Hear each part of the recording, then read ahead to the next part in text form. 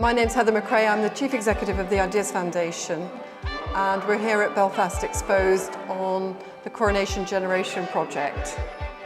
The Coronation Generation Project is funded by the DCMS, and it's about bringing young people's voices to celebrate the King's coronation. And we're here working with a group of students from Mitcham Special Needs School.